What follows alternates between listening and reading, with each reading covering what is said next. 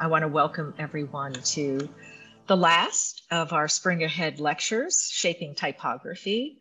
I'm Gloria Kondrup, and I'm the Executive Director of the Hoffmitz Milken Center for Typography.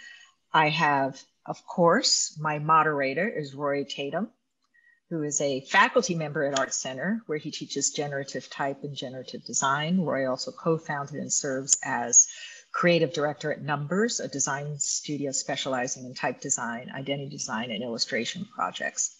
Now, if I can introduce, and thank you, Roy, again, because now we're entering areas of typography where I might not be the most comfortable, but Roy is. And it is my pleasure, though, to introduce Ted Davis, our speaker today. And this is from your bio, as an American media artist, designer, educator based in Basel, Switzerland. Since 2010, he has taught interaction design and coordinates the, I love this, the HIC/HGK International Master Design Program within the Visual Communication Institute, right, at the Basel School of Design, Hochschule für Gestaltung und Kunst. And I have to say that Leah Hoffmitz Milken, who's the center's founded, also attended Basel. So there's a really wonderful connection there. Creative coding, which is what Ted will talk about, enables us to design in a generative method where form can be brought to life and influence with interaction.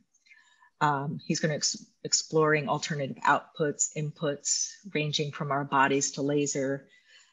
This talk will share a selection of your typographic works from personal research, teachings, collaborations, and installations. I'm going to stop my video. I'm going to mute myself and say, welcome, Ted. It's a pleasure. And thank you again, Roy. Okay. I hope everything is moving and you can see my screen. Yep, looks great. Okay, perfect. Yeah, thank you so much for the invitation and introduction. I'm going to be giving a introduction to projects that are self-initiated, research that I'm bringing into the classroom, playing with type and code in a variety of ways.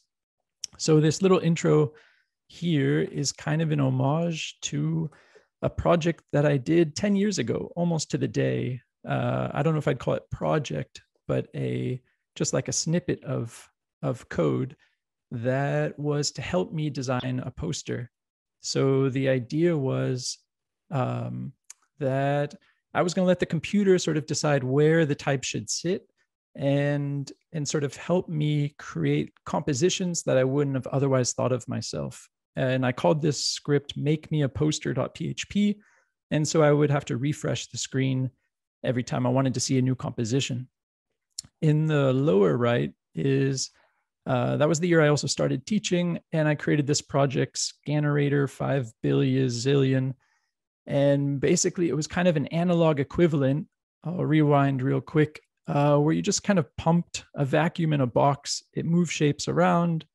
There's a scanner that collects that composition. And so it was like getting into creating generative tools to help us design.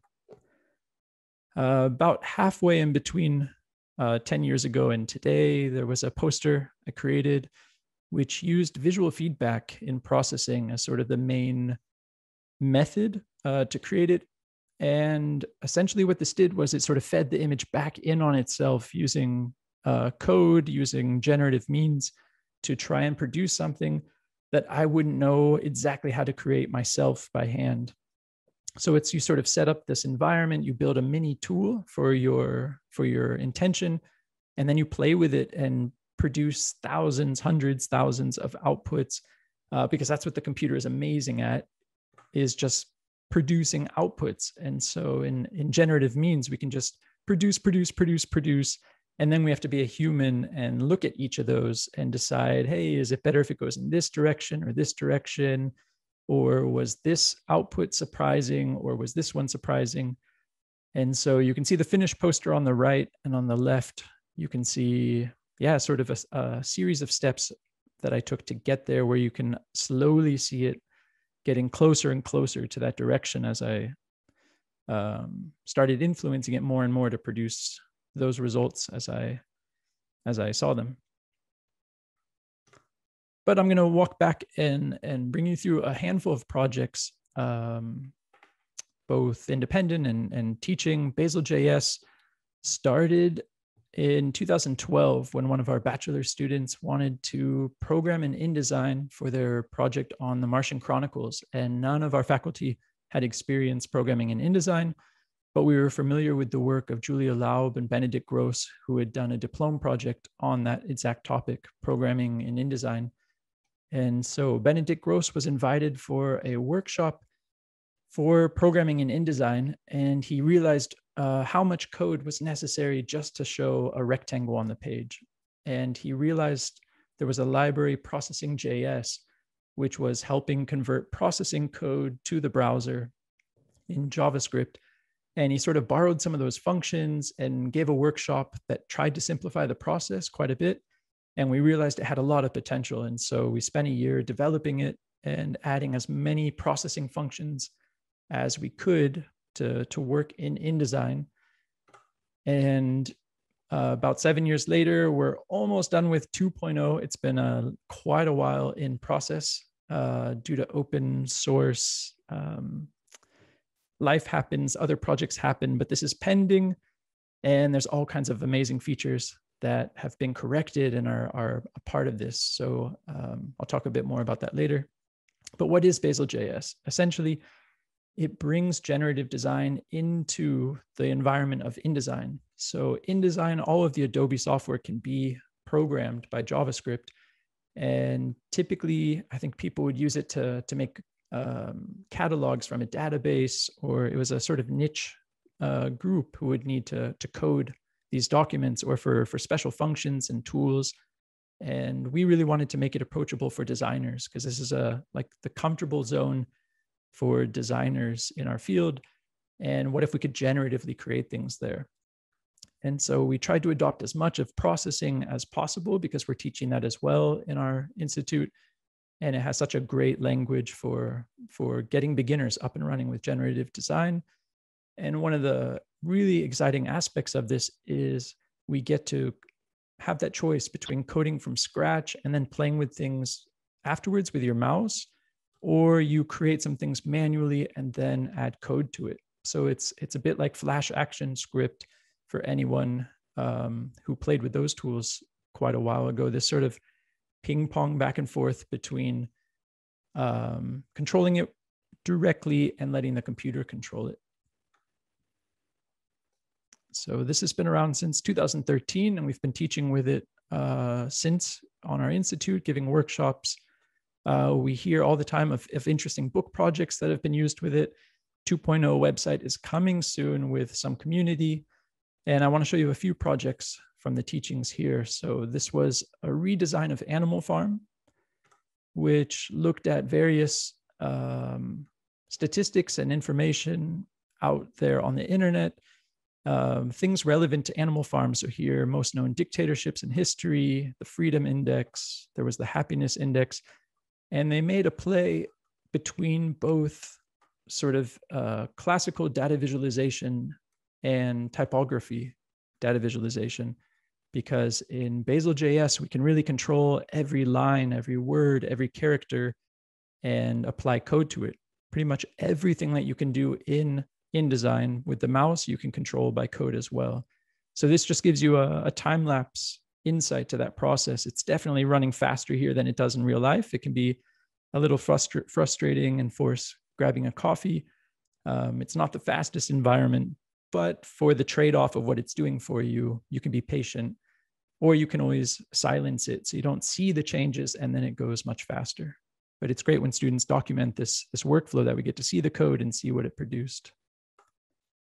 Another project investigated dyslexia. They had found verbal descriptions of what it meant to read with dyslexia and attempted to sort of capture some of those qualities in type on each letter, and then sort of had a feedback loop. Then they took some of their explorations and shared it with someone who they knew had dyslexia to see how was the reading of this material. And similar to some font explorations in recent years, just adding this extra contrast can help focus the eye. And so it's yeah, it's open. How generative does it look? How random does it look?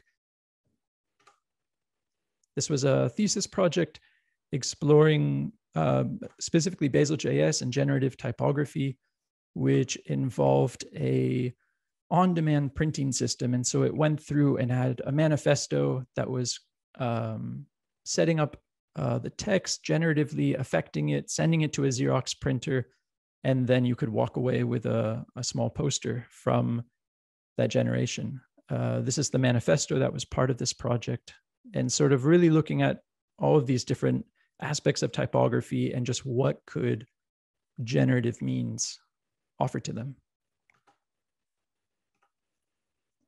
This is a project hot off the press that last semester looked at gender equality index within the EU. And so one of the great things of Basel.js is grabbing data from the internet. You can pull from offline files from Excel, or you can grab live internet data. And so in the class, often recommending students go and search for a form of data that they want to describe and talk about, get it into InDesign to make a generative book. And then you have the choice of doing different kinds of data visualization, or you can apply it directly to the type and influence position, or of course the letter forms as well. In the first year, this is looking at our library within the academy, our media tech on the 8th floor, and looking at the book collection that are separated by different institutes, and sort of using this as a data source to see what can we make with a small book about books regarding their metadata.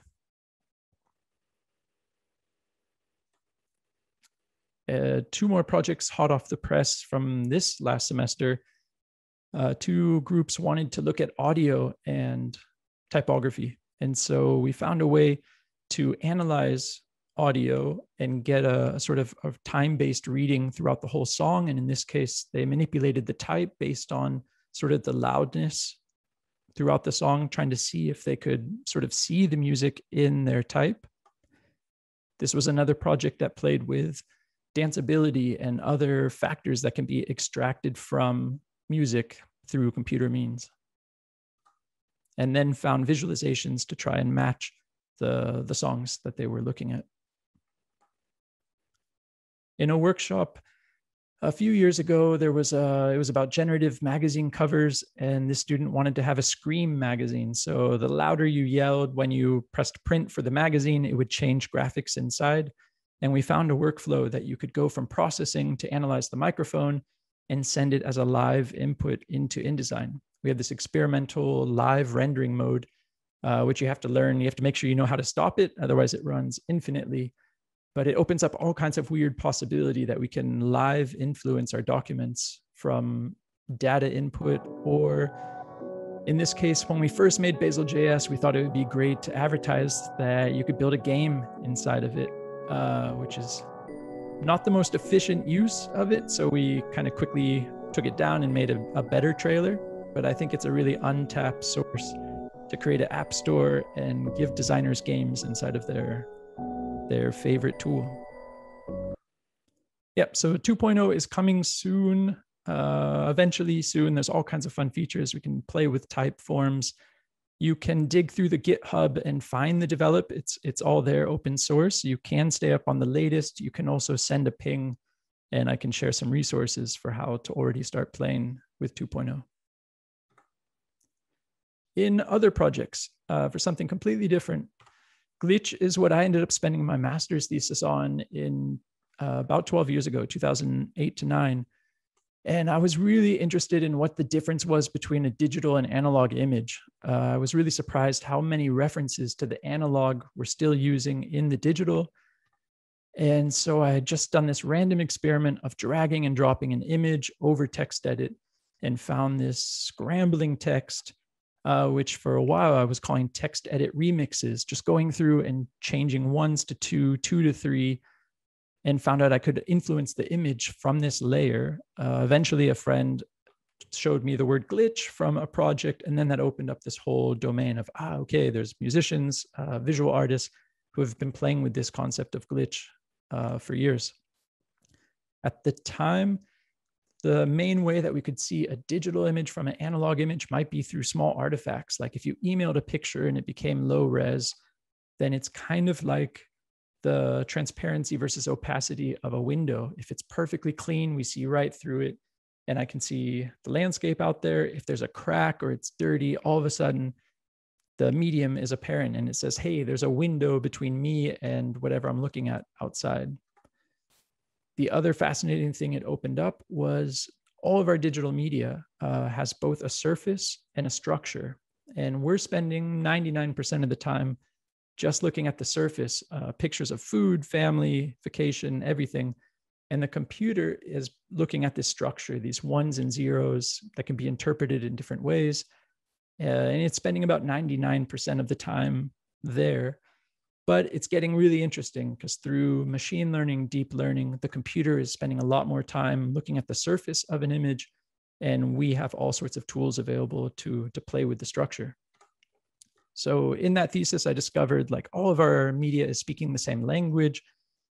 They don't care if it's an image or a movie or a text, and I could do weird things like throw text inside of an image, which became one of the main tools of that thesis, text to image, which lets you just type anything, any language, any character set, glyph, and it puts that text inside of the image in what's known as the body. There's sort of the header is the information about an image, and the body is like the guts and the actual contents of the image. And so I could put this text inside of there and find a whole new way to produce an image. It's producing an image through text. And so people use this in all kinds of weird ways, analyzing Bjork albums, their significant others' names, trying to pull meaning from it. It taught me a lot about databases. I quickly had to deal with tens of thousands of images and texts and learn how to sort these kinds of things and play with this. And it's sort of a method and technique that's stuck around for years because it's infinitely possible to play with this combination. So for almost 10 years, I've had the luck of getting to teach a glitch course every year where I walk people through my methodology with the JPEG, and then I open up the gate and say, go find your own file format. And a few of those years, it's been focused on geometry or minimal or typography for 3 years. And so I'll show you a few of those projects from the typographic realm. This was one that played with a consumer scanner printer device that instead of being a flatbed, pulls it and realized they could do all sorts of nice manipulations in that process. So this aspect of glitch is a lot about just embracing error or finding out where can you introduce errors into your workflow. So it ends up being along the lines of Xerox or scanner art. This was the type specimen they created for it. They named the font the name of their HP all-in-one device. And it's, it ends up creating, glitch is a lot about glitching our perception. So it can be this infinite question, is this a glitch? Is this a glitch? But I think it's really important that we're just glitching our perception and playing with what do we expect and what can we create through this alternative methodology. So this is what this looks like typed out. And it's interesting playing with type and glitch versus images, because you end up playing with this legibility aspect. How abstract, legible do you want to keep the form, the letter form? So another format that was investigated was OTF, and finding out different ways to manipulate this data by opening it up, again, looking at the structure and playing with things. And eventually everyone becomes an expert of their format. And in this case, realizing a few weeks later, opening up the same file, it changed over time. And it could be that they updated their system, that they installed something else. And so it's a lot about an appreciation for volatility of our digital files. Here, looking into OBJs and three-dimensional data that then gets 3D printed, where each of these letter forms sort of finished in a letter form, but could easily then be converted back into a vector graphic. There's a group this semester that's exploring a similar domain, but then is planning to bring this to a ceramic 3D printer that we have on campus, which will be interesting what gravity and mass and form introduce to this. This was an exploration with the GIF format. And that's what's exciting, is every file format has its own aesthetics that they reveal when you kind of mess with them. And so this GIF, they found it had this drifting or delay kind of quality, decay quality as they played with it. And so it's interesting to look at mainstream formats that we're used to playing with all the time, or sort of nostalgic or I forget the word, obsolete formats maybe, that we can still access but aren't part of our regular computer use because they each have such wild artifacts and aesthetics waiting. And I end with this typographic exploration on this great quote, which fits it all quite well. We don't make mistakes, just happy little accidents, from Bob Ross. This was also playing with a GIF, which enabled them to keep parts of the image stable while only playing with a certain part onward. The next project is Connect Type, which was initiated from an invitation for the Typojanji in Seoul, this typographic biennale, which in the in-between year has workshops. And so I was invited to give a workshop, and the theme of the workshop was body. So I was thinking, okay, type and body, what do I think about when I think body? And I immediately thought on this Connect, which was this revolutionary input in 2010 for the Xbox, which let you play video games with your body and sort of have this indirect, non-physical, by touching something interaction, which has this whole other interesting aspect. It sort of produces a skeleton of your body, which there's a whole genre on YouTube of people who are interested in ghosts and phenomena, and they feel like they're communicating with others through this skeleton that they see on the depth camera. And I think this ties with the previous work. To me, this is a glitch, but it's all about a perception. What do you see in that artifact? So what I wanted to do is play with this Connect and play with typography. In processing, there's a great library called generative, which lets us convert SVGs and fonts into points. And there's another library, Fantastic, which lets you take any of your points and build fonts from it. So you could sort of go in, change stuff, and go out. And so I built like a really rough proof of concept before the workshop saying, hey, this is my idea, just mapping points of the skeletal body to the letter form. Quasi-sporadic, because you don't have a lot of control over where in the letter form it connects, but just investigating what does that mean to control type with our body versus our hand, which we would normally do. So I found a handful of Xbox Connects, the old ones, brought them, where it required having a controller on the computer, a filmographer, and an actor. And this is essentially the tool. It sort of let you designate which letter you're looking at a time, and then you sort of press that letter. Your initial pose is how the letter starts, and then any movement from that initial pose is what distorts the letter. And so it started out with the idea that we were going to create fonts. I thought we would use our body to invent fonts and do one letter at a time. And then I discovered the Korean keyboard was mapped so differently than the US keyboard. None of the fonts were working. And so we quickly shifted to this puppeteering aspect, being able to animate the type with our bodies. And so instead we screen recorded what was happening and found different ways to use that in storytelling.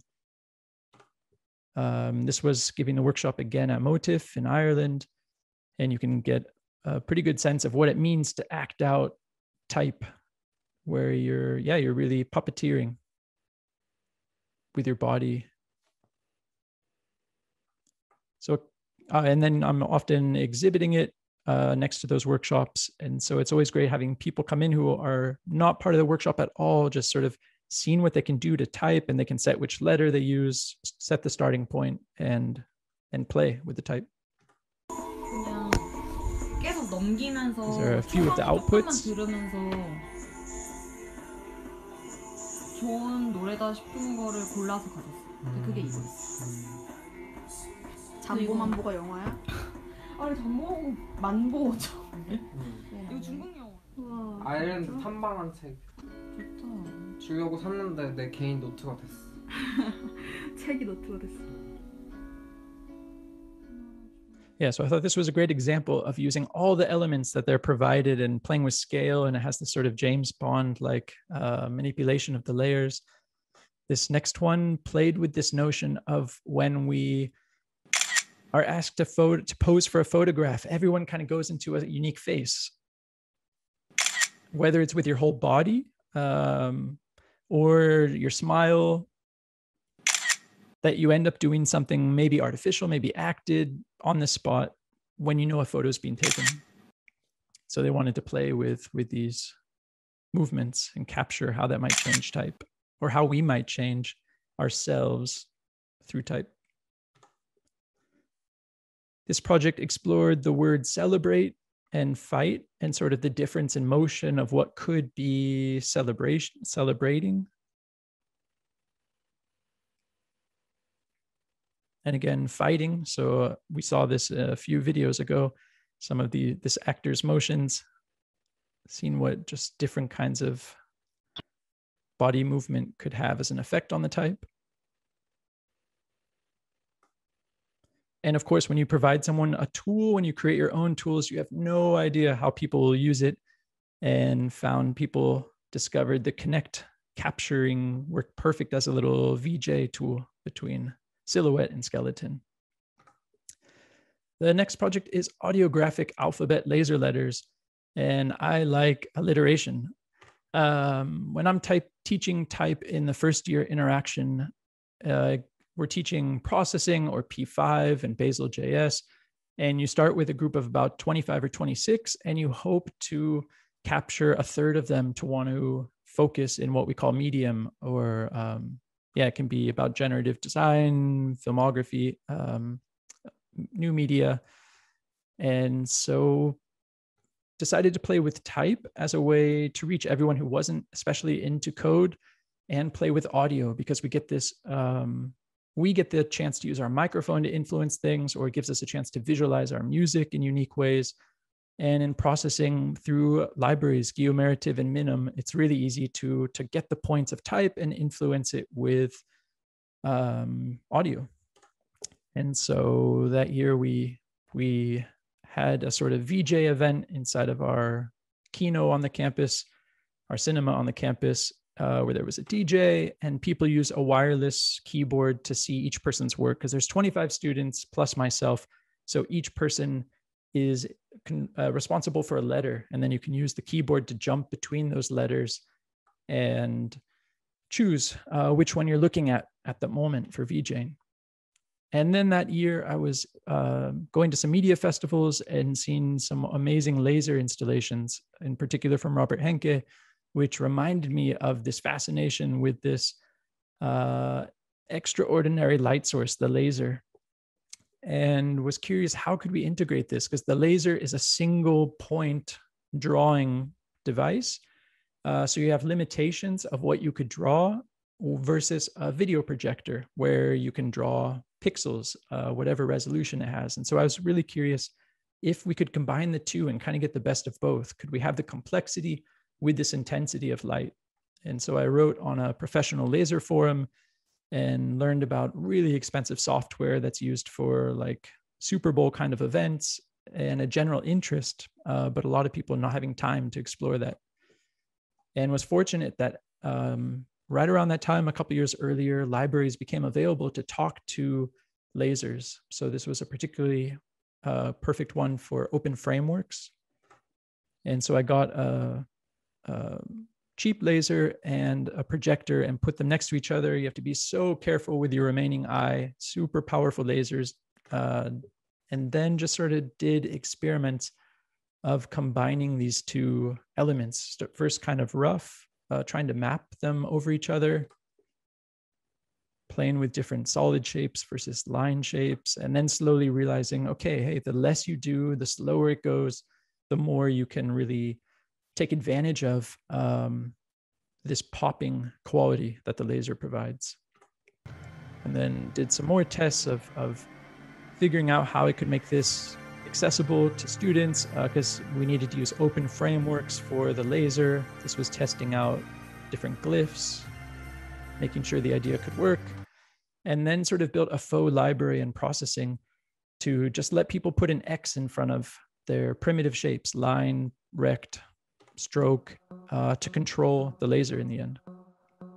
So each student again had a letter assigned to them, and they generated their sketch with type, audio influencing it, and then had this option to choose which parts of the character would be influenced by the laser. So this video is online. You can watch it in full. I'm just going to scrub a bit through it to give you an impression of some of the forms and where and which ways they played with complexity and the video image here, sort of leaving a trail with the video from the laser, using it in kind of a sparkling manner. Here really playing with perspective and this three-dimensional quality we can play with.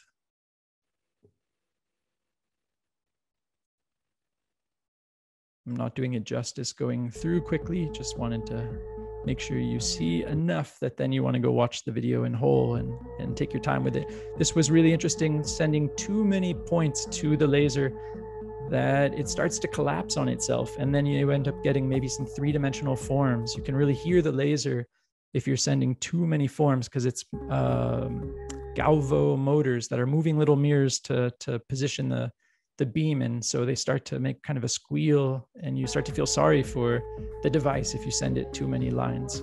But it's really interesting to see what it can do. Then 1 year later, I explored anaglyph and 3D glasses, because there was a library in processing, so it was interesting to see what's possible in 3D. And then the next year, there was an interest to go back to the laser, and so we revisited the project. Now with experiences from the first round, and continued to explore, what does this mean? This, I like to call these alternative outputs, these possibilities beyond what we're seeing on the laptop screen or a projection. What other kinds of displays can we really play with? Yeah, so I'll walk a bit through. Some people could get away with more laser shapes if they weren't drawing too many points.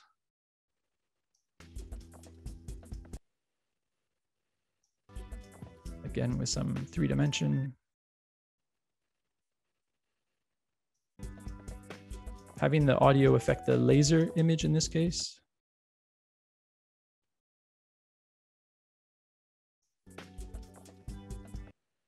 Yeah, and really getting to try and figure out how much is too much, and really where do you want to highlight a sketch? Where do you want to, which part of the type do you want to highlight with this laser? Okay, I'll slide through those. Yeah, if you look up laser letters 1 and 2, you can find these full videos.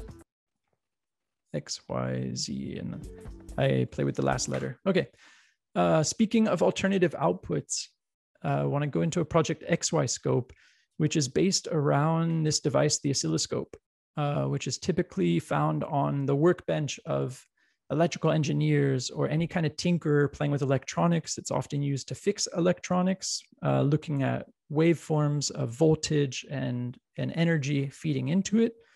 But it's also possible to control this beam, something I was seeing over the years from the demo scene to mushrooms to Quake, people figuring out how to control this unique cathode ray tube, which is sending a beam, an electron beam, from the back of the tube to the phosphorescent-like front and energizing it. So you get this really unique glow that's such a different light source than our laptop screens are. So I was struggling for a few years trying to figure out how to play with this device. And Joost van Rossum gave a talk at Typey about sonifying letters. He was really interested to hear what letter forms, what serif, sans serif sounded like. And so he had figured out a way in Python to generate wave files of the letter forms and sort of explore what these sounded like. And I was lucky that our master students were really curious to have a workshop on Drawbot, which he's created. It's sort of like processing, but with Python. And so we invited him to Basel and we played in my studio with his waveforms going through some audio gear, because in the end, you're sending audio signals, audio into this device in order to activate it. So if it's audio, you can add some audio effects and see what kind of influence those have on the letter form. As we walked to dinner, I mentioned my struggle trying to talk to this device, and he could break it down in such a simple way, just saying any horizontal movement has to be on the left audio channel to the device. Any vertical movement has to go to the right audio channel, which, yeah, suddenly went kind of ding while we were having dinner, and afterwards ran to my studio and changed a couple lines of code, and then I could control this device. Maybe you can hear a little bit of this sound. I have it on fairly quiet. It's not the most pleasant sound, but you can see sort of how these waveforms, these sort of wave tables or oscillators that get sent to the oscilloscope look like when you're drawing different forms, from a square to a circle to triangle to a spiral, how you end up translating these vector movements into audio. So I changed some lines, it worked. I could suddenly draw anything on this device. It was a big eureka without a bathtub, and started playing with typography, playing with vector shapes, exploding things in 3D, copy pasting my code from one sketch to another, and realizing I needed to make this into a library so that others could play with this as well. And for myself, as it developed and got better and better, I could just reference this library in my code. So I learned how that worked, and this became XY Scope, which is designed for talking to vector displays, multiple kinds of vector displays.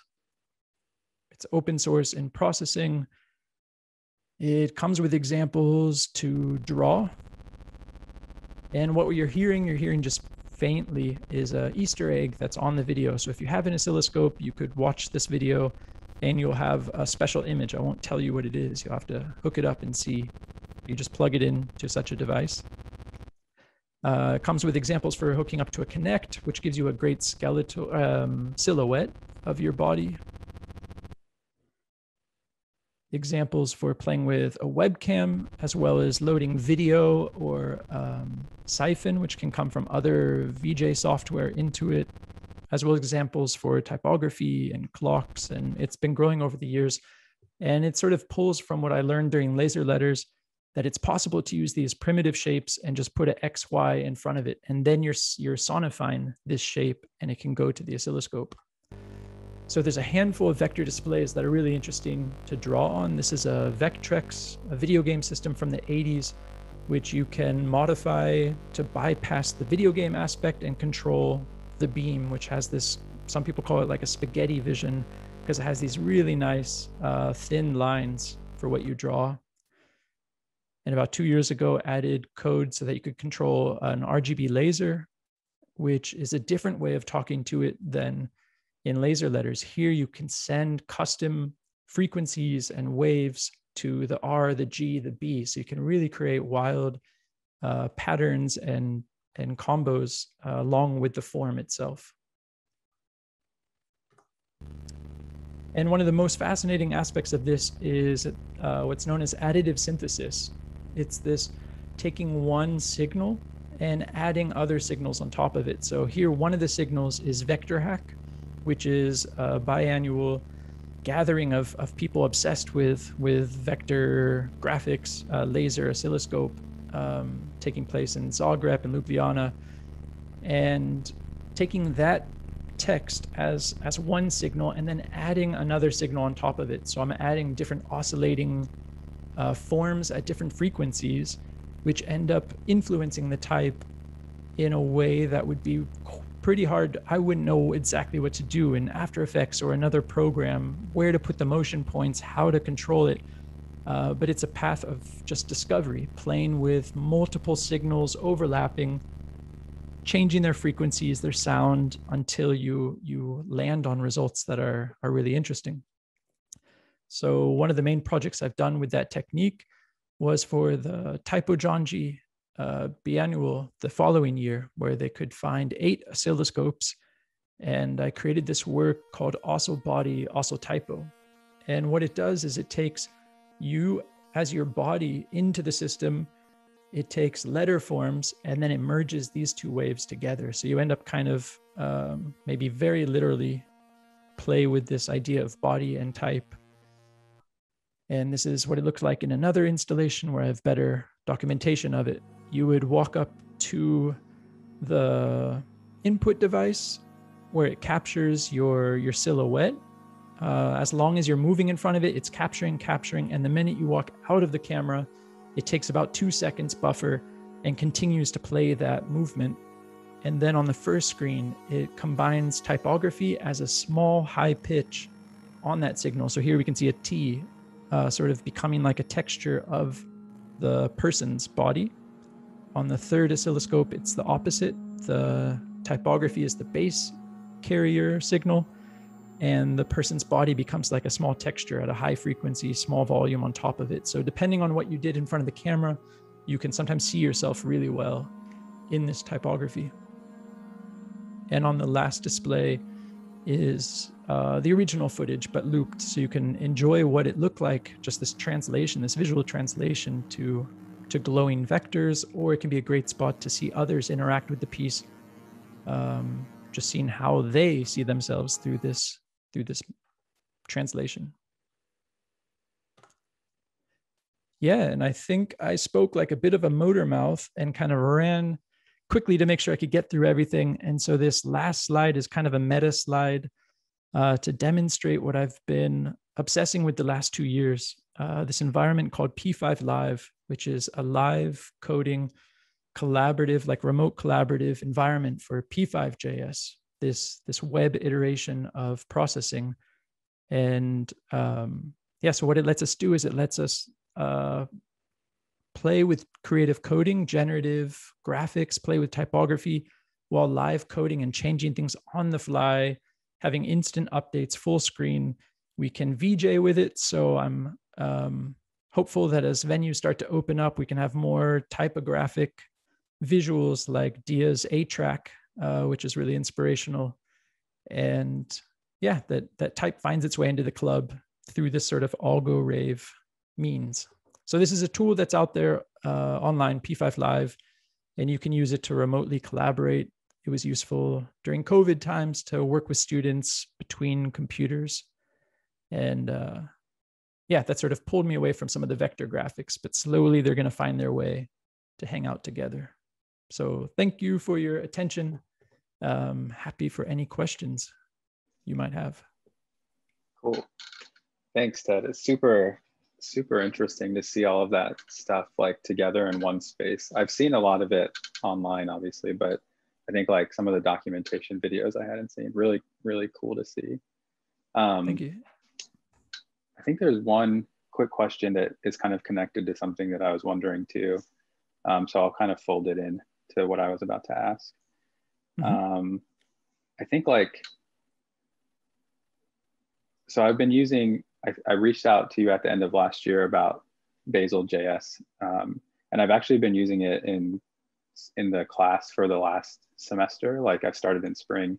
It's been really cool to see like the students' reception to it. Like obviously learning a little bit of processing and then jumping into Basel.js has made it so that students can like feel like comfortable in the environment that they're usually making their work in, but also add in a lot of this generative stuff. I think the examples you were showing from your students are really nice. One thing that has been kind of a question that has been coming up recently is about the relationship between processing and Basel.js. And so the question in the chat is like, is the work that you were showing using the 2.0 version? And then kind of related to that, I noticed some projects you had mentioned were like somehow connecting processing and Basel.js. Could you talk a little bit about like what's new in the second version, if that like connectivity is possible, or how that was kind of achieved? Sure. Yeah. So one of the key things in 2.0 is bugs, like fixing all kinds of bugs and then adding functionality that didn't exist yet. So yeah, there's a whole laundry list of things that just we didn't have time to in 1.0 that over workshops, over time realized, yeah, we want things like create outlines and play with text to points kind of functionality. So the projects that use that are taking advantage of 2.0 when this was introduced. You could do pretty much anything we're doing in 2.0, you can still do directly in InDesign. You just have to look up the super long Jongware website or others that go through every single function and figure out how to do it. And then we often, okay, figure out that's how you do it. And then, okay, this should be its own function just for doing that. So 2.0 is fixing a lot of things. It's adding a lot of features. I think the biggest feature, like the number one thing that we should be just in beta with the website releasing it for, is that we got rid of the B dot, which at the beginning was a sore point of like, but B dot is Basel JS. But by getting rid of it, one of our contributors, Timo, figured out how to get rid of it. And what that means is it becomes really close to P5 JS, which came out like as we were getting into this, like Basel JS kind of appeared just as Scriptographer was being retired. And so it went from InDesign Illustrator to now we could play in InDesign in a different way. And we were aligning ourselves with processing because that was such a big tool that we were using. And there was always kind of a question, how much should we do stuff the P5 way? Because it's inspired by processing. It's not one-to-one processing. Or do we stick to exactly what processing does so that we make sure people aren't screwed up between some of these possibilities? And the more I've used P5 in the last few years, and all of us have used it, the more we see the alignment being so nice between those two, because they're both speaking JavaScript. And so we had examples to move a processing sketch into Basel, and you remove the B and you change a couple variable types. But yeah, it's sort of like we always want to make sure it's as compatible as possible with processing. And it gets really exciting when you can take your code from InDesign and start playing with it as a website with P5. Yeah, totally. There's it's cool that you mentioned that, because I've always seen like a really nice connection between Scriptographer and Basel JS, like both in terms of like the design of the library, but also just like the ethos of the project feels like very similar. One thing that was really cool about Scriptographer was the kind of like pre-bundled examples that they had that made it like really fast to get up and running, like with some of the stuff that just so you could kind of see like what the possibilities of the library were. Are there any plans for building out like a Basel JS repo or like any sort of like educational initiatives around like learning the tool or like spreading the tool in that kind of realm? Yeah, so we've always had a folder of demos that tried to demonstrate some of the aspects like playing with color in InDesign, playing with the mouse, this looping environment, importing data like CSV. And those ended up in 2.0 got separated from the library because we realized, hey, it should be its own repository so we could edit those and update them. And it was kind of decided that Basel JS would install separately than the examples, which I'm quasi against because I think, yeah, it's nice to have them built into it. But of course, it's a question. Not everyone needs it. Sometimes you just want the library. So yeah, with the 2.0 website, it's a big question of adding more teaching materials. I plan to add all of my teaching materials for Basel JS to it. There's others who have been giving workshops. And so we'll definitely have like a learning/teaching part of the website to link to those repositories, because on the Basel website, the tutorials that we have are super out of date now, and there's so much more it can do that we could demonstrate what it can do that, yeah, it's just takes so much time to add that documentation. Yeah, totally. I mean, the nice thing is that like students have been working with some of those examples, and it's cool that it's a lot of times as easy as just deleting B dot from those examples and still having them work. So I mean, yeah, it's totally like understandable. It's a ton of work, but I mean, still working. But I'll make sure you have the link, because we have gone through and updated the examples. So those are 2.0 ready, but they're just sitting in another repository, unfortunately. Okay. Yeah, I would love to get that. That'd be great. Mm-hmm. One other quick question I was thinking about as you were presenting, do you think of like a project like Basel JS as being a type of glitch, or do you see it more as like the formalization of that way of thinking and working that you've kind of been exploring over the last couple of years, or 10 years, I think you said? Yeah, interesting. A glitch in which sense?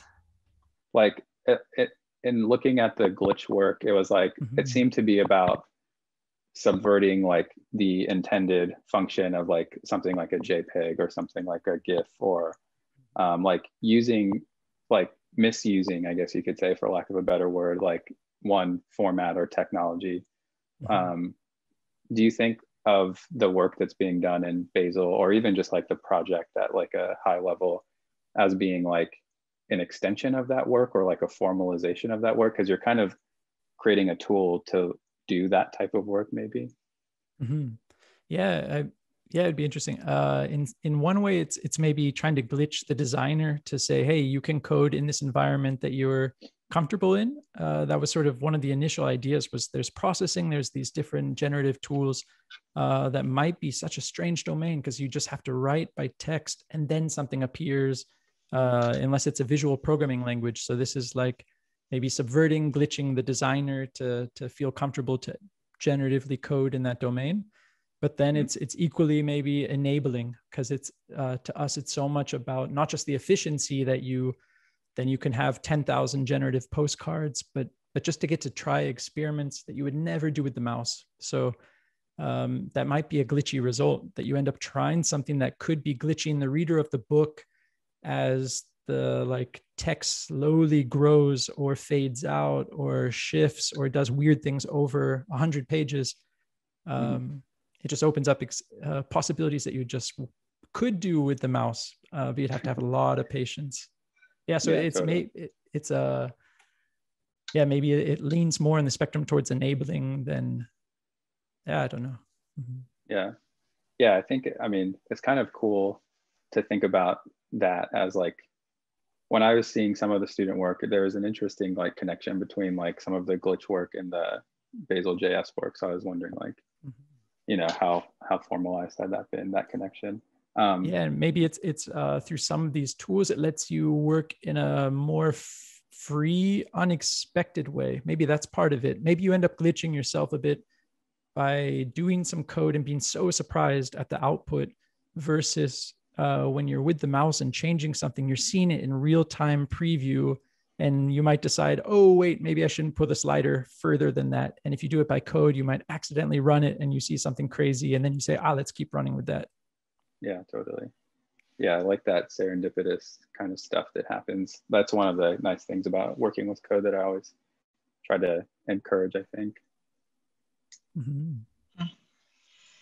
So yes, when you see me, it's almost time to stop. But I have a question, Ted and Roy. I think this is really interesting and specific. I mean, there's so much that has to be imparted, and Roy will tell you this in a generative type. But do you offer, or does the Basel School of Design offer specifically workshops on Basel JS? Yeah, we do. For anyone? Yeah, definitely. We have a winter workshop series that's focused on different technical inputs. And there I teach a Basel JS input. So this is something that is offered. The dates shift, but it's sometime between January into February, that these are 1 week workshops. That are open to anyone who wants to sign up for it? Yep. Okay. The world is welcome. And in the summer, we do a mixture of technical and Basel School of Design sort of typography and poster and design inquiry. And there I do a week on creative coding. Will they be remote, Ted, moving forward, or are they going to be? Yeah, it's a good question. It's physical is ideal, but we're all getting so used to remote. And then it's a question if and how we can do hybrid, because most of the students prefer to do physical and come to Basel and visit them. But of course, we're very open to remote participation. So yeah, if anyone's interested, they should simply get in touch. So I think we have to say that's it for today, though, unfortunately, Ted. But again, for everyone who attended, thank you so much. Thank you again, Ted, Thank you Yeah, again, thank you so much Roy. for having and me. thanks to everyone again. Thank you. Bye. Thank you.